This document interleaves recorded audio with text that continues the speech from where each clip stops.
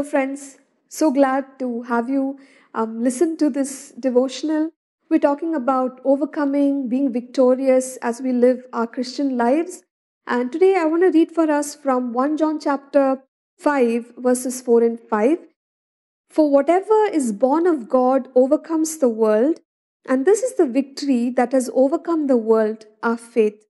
Who is he who overcomes the world but he who believes that Jesus is the Son of God? So we're told here that we who are born of God, we are able to overcome the world. What does the term world refer to? The term world encompasses sin. It encompasses the influences of the environment around us. It also refers to rebellion that we see around us. So world is representative of all that. Now John in his epistles also pointed out that there are the attractions of the world that try to distract us and draw us away from God, which would be the lust of the flesh, the lust of the eyes, and the pride of life. So all of these things cannot take us away from the purpose of God for our lives. So it's a great and a greatly encouraging thought that we will not be shaken. No matter what tries to take us off track, we will stand firm and steadfast in what God has called us to do. So, friends, just want to encourage us that God has given us this great promise of stability and said that we who are born of God, that we will overcome the world. In the world we also have the spirit of the Antichrist. We have the spirit of deception. We have the spirit of error, as John points out in his epistle.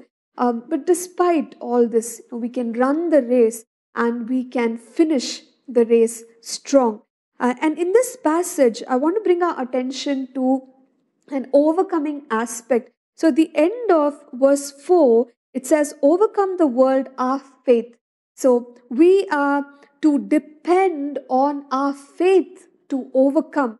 Now, all the things that I just listed out, faith is what causes us to overcome. Faith is what causes us to stay anchored in God. Just think about Abraham. Abraham is a wonderful example of faith. He stood on the promise of God for a very long time, and when he stood in faith, the promises came through for him. And similarly, friends, for us to overcome, there can be many things that come our way to shake us all up.